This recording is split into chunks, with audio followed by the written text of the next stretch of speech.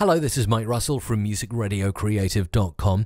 Now, here's a question I've been asked a lot recently in the past couple of weeks. What's the best Autotune plugin for Adobe Audition?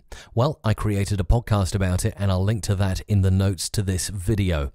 The plugin I use to auto-tune on Adobe Audition is Waves Tune Lite from Waves Audio. I'll show you how it works. As it's nearly Christmas, I've recorded myself in a monotone voice saying the Jingle Bells lyrics. Jingle bells, jingle all the way. Now I'll show you very quickly how to auto-tune that and make it sound like one of those top pop artists like T-Pain or Akon. Let's drag in that wave file here.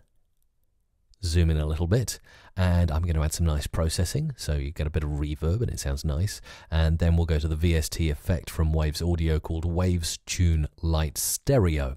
First, I need to play that selection so it captures the notes. Jingle bells, jingle all the way. I'll select all of that and take it to one note, so I'll put it on E. Now, as you'll see, it's stretched my voice profile here. It's not going to sound great. Jingle bells, jingle all the way. So the way I can auto-tune it is simply by bringing the speed down to 0 milliseconds and the note transition down to 0 milliseconds as well. So I'll use the zoom feature now to get really detailed. And then I simply need to move these notes around.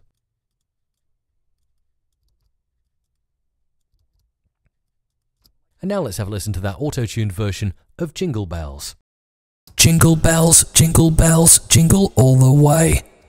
And that's just an example of some of the fun you can have with Waves Tune Lite in Adobe Audition.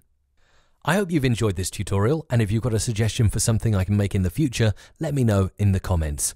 Have a Merry Christmas. I'm Mike Russell from musicradiocreative.com.